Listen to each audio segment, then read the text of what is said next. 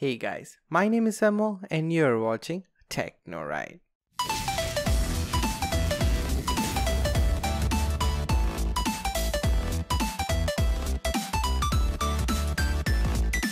What's going on guys, welcome to TechnoRight, where technology is done right.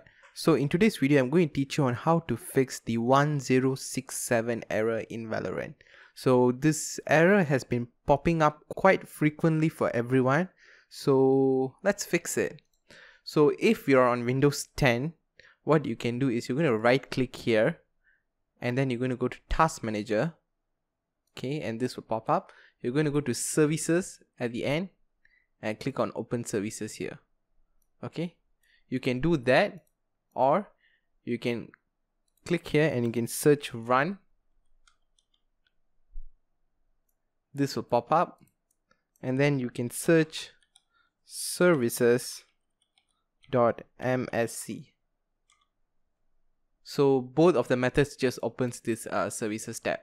Okay, so once you open this, you're going to scroll down and you're going to find VGC. Okay, see right here. Okay, you're going to double click on it, set this to automatic. Okay, make sure it's at automatic and you're going to start it.